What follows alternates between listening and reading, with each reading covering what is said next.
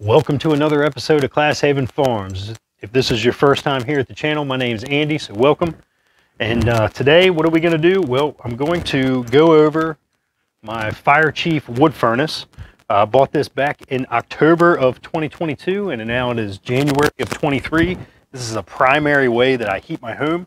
So I thought I would show this to you guys. I'm just got home from work, so I'm going to get ready to start a fire in it, and I'll show you how I do that. And I guess Lily's going to hang out with me while I do it. So stay tuned.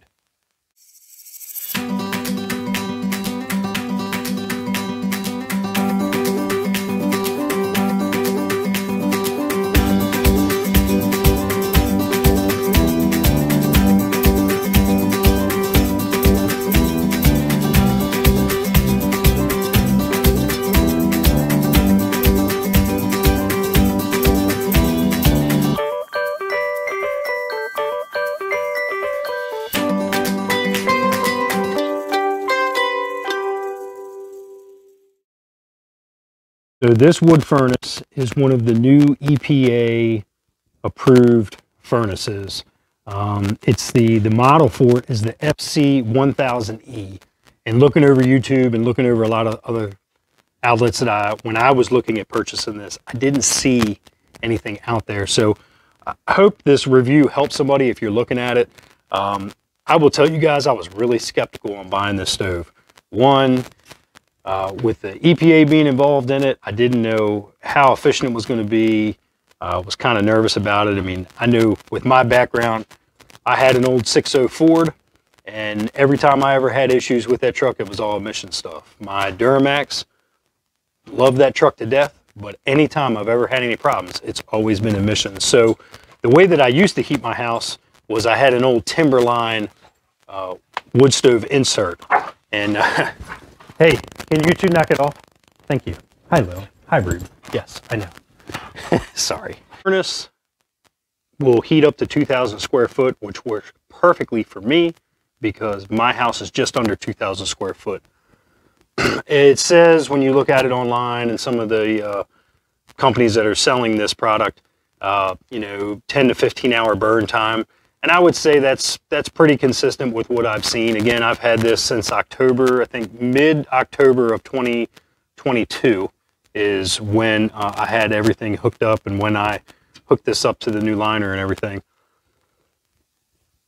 I'm going to be perfectly honest with you guys. I've been really impressed with this unit. Very, very impressed with this unit. It's very efficient. I don't burn nowhere near as much wood as I used to using the old Timberline wood stove insert. And you know, the way that I grew up and kind of how I found this company was I grew up with burning coal. So my father, the house that he built, he had a coal wood furnace, and we primarily used coal in it. And so that was when I bought this place and I got looking at the layout. I was like, you know, wish I had an old furnace like Pop used to have and put this down here. So as we know, those furnaces have been outlawed. So that's why I went with this one.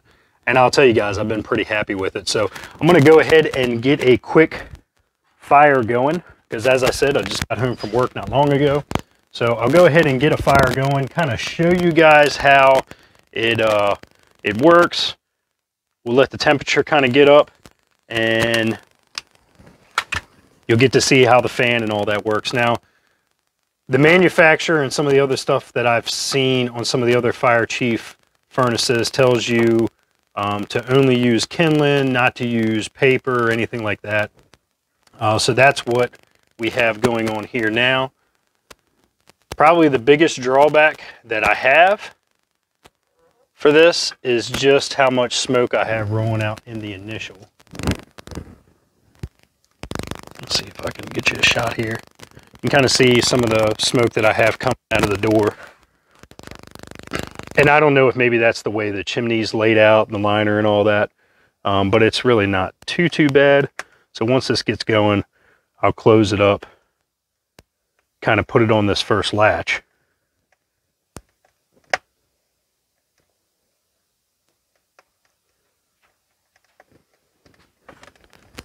Sounds like it should be going there.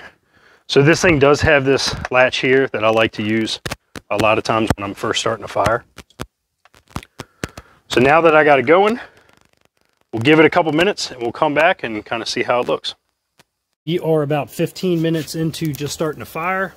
And as you can see, just the kindling going. We got a nice little fire going. I still have some of the smoke rolling out, so I'm gonna set you guys up here and I'll kind of talk to you while I put some bigger pieces on.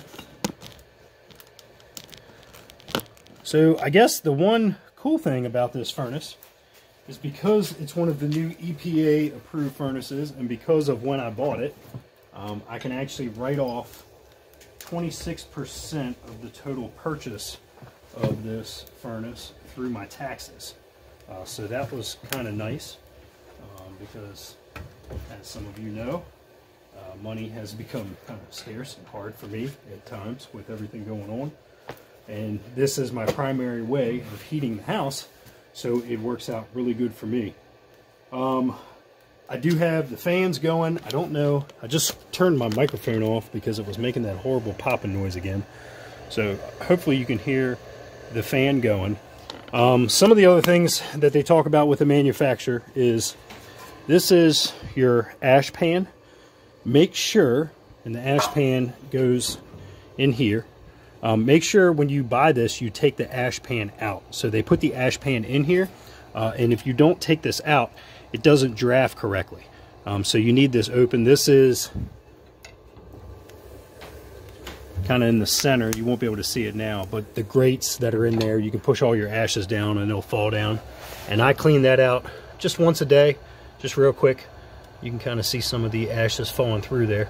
But it's important that you take this ash pan out. So if you're looking at this furnace, take the ash pan out. Now, when I purchased this, I got it from L&M Supplies, and I had to buy the stand separate. So the stand was separate. I think the stand was about $300. The furnace itself might have been like $2,100, and it actually had free truck shipping. So, you know, I have the tractor with the forks on it, so I picked it up and moved it. One thing that I have had an issue with this is I did have the original high temperature stat switch went bad. Don't know why. Right now, it's probably not enough heat coming out to turn this on. But I came home one day to have lunch and noticed that the fan wasn't running. And I was like, man, it should be running. It should be plenty hot.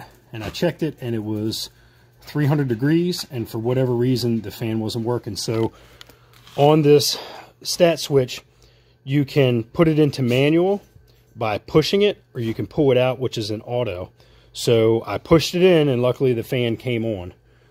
So I just had to pretty much run with the fan on the whole time until I got a new stat switch. Now, I didn't go through the warranty part of that with Fire Chief, mainly because I didn't feel like waiting and then just going through that, and it was pretty cold when all that was going on. I mean, we were in the upper teens at nighttime and things like that, so I needed this to work.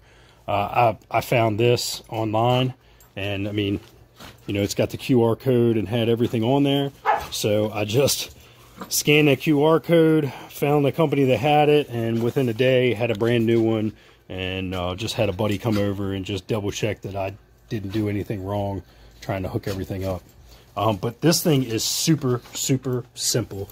This box here, it's all just plug in, and then I just ran a wire up for the thermostat to tie in upstairs. It is not hard to hook this thing up yourself. It really wasn't too heavy. I had a appliance cart and had a couple guys help me, but to be perfectly honest with you, I probably, if I had to, I probably could have got it in here completely by myself. I did cheat using the tractor to get it as close to the basement door as I could, but like I said, I had some people here to help me, but once we got it up in the air, and especially on that appliance cart, it was really easy to move around. So if you don't have an appliance cart, I would highly suggest you get one. As I told you guys, I'm really impressed with this furnace. It's done an awesome job for me heating my home. This is the only way that I heat my home right now. I mean, if I need to, I can run some space heaters here and there, but with the way this house is laid out, This just works the best way for me, and especially price costs. Fuel, natural gas, oil, I mean, you go through it all, and it's all up there in price. So just to kind of give you an idea, the fan has kicked on, so hopefully you can hear that. As you can see, I have some tape on there.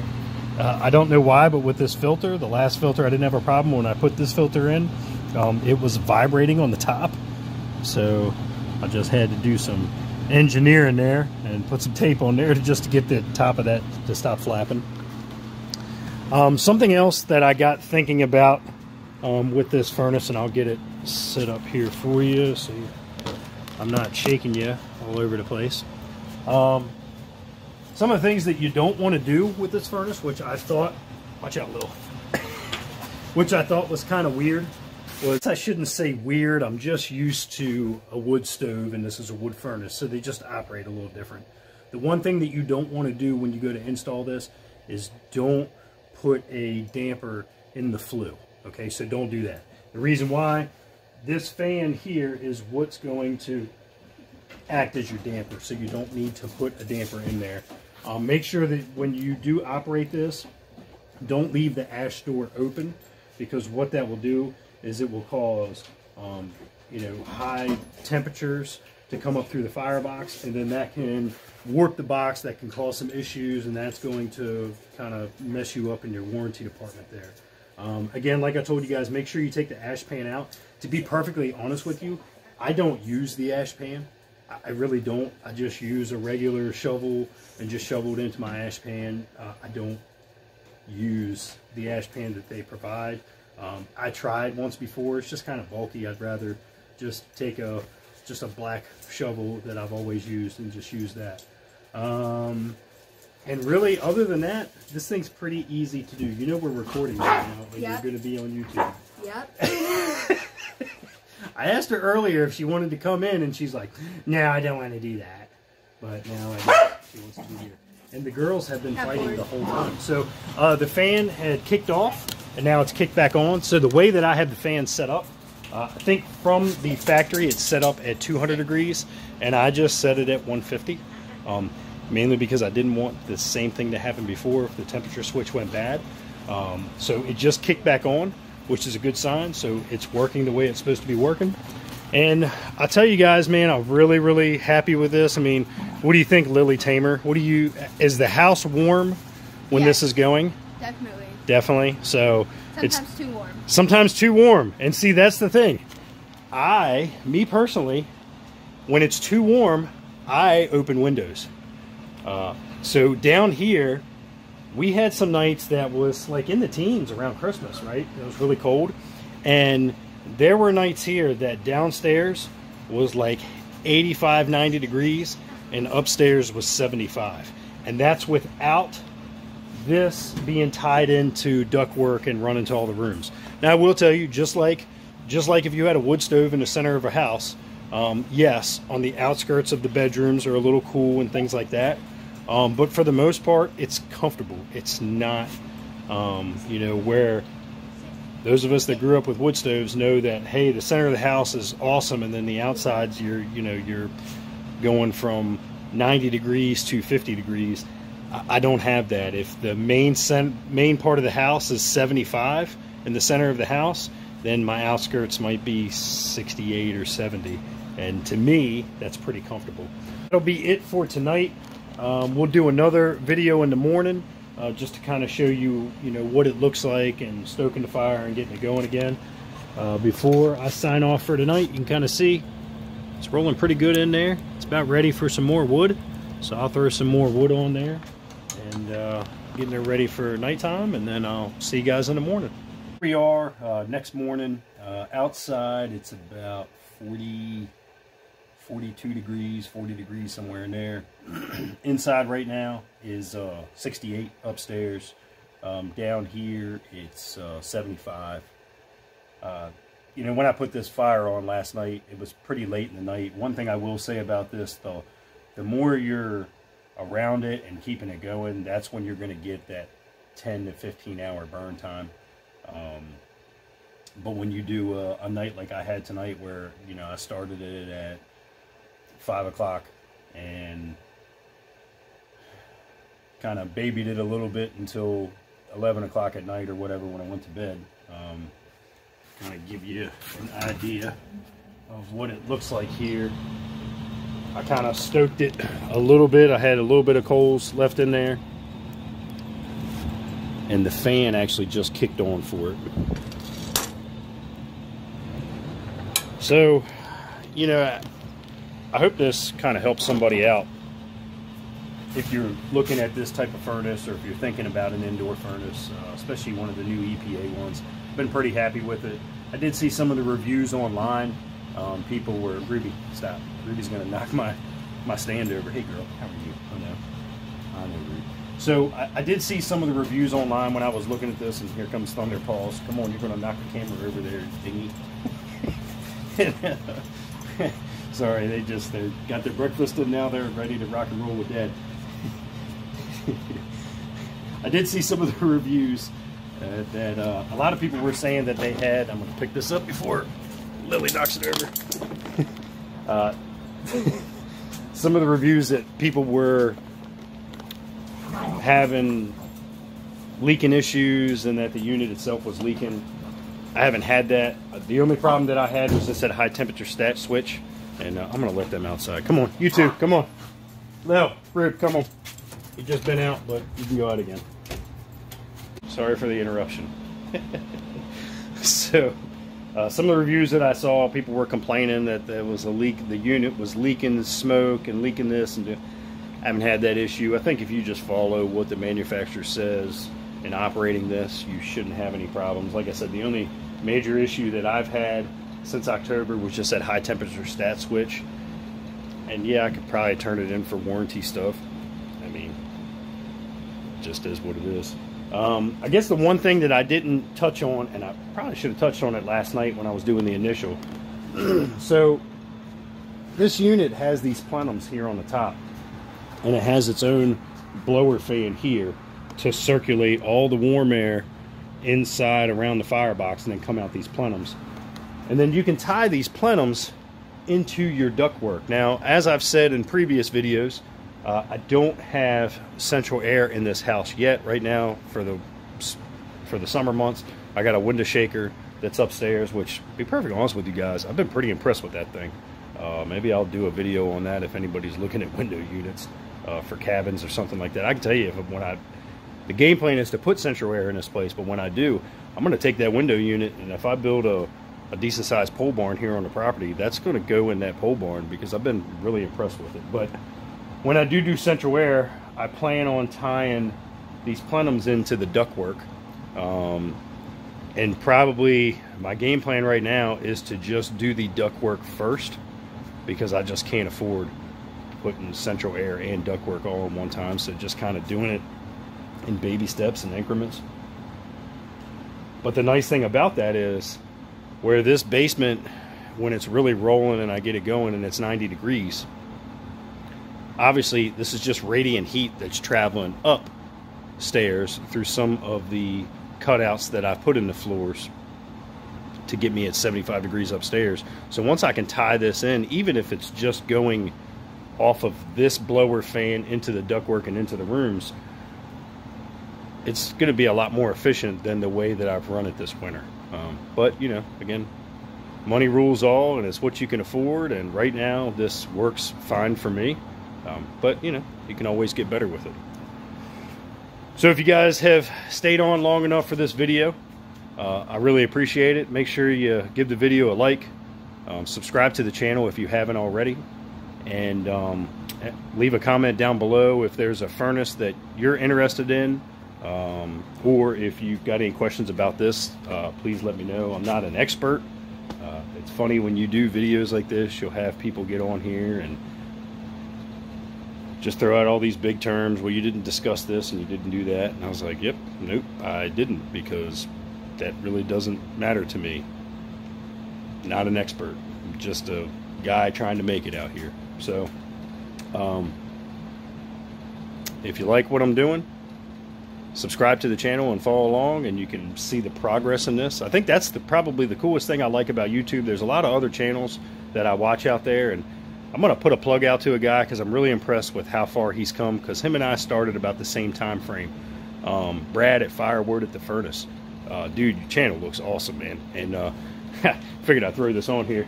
This black and red, you know, if you ever want a furnace, I know those are your colors. So Fire Chief has the black and red in case you ever want to put an indoor furnace in. But you know, watching a channel like that, watching it grow and watching things go, and watching some of the other homesteaded channels that I've watched, I think it's pretty neat. So that's kind of why I thought it was cool that I found this property, and because it was bare bones, buddy. It was bare bones. So you know, if you like this kind of stuff and you want to see the progress, subscribe and follow me along. And if not, I hope you learned something from this and it helps you out.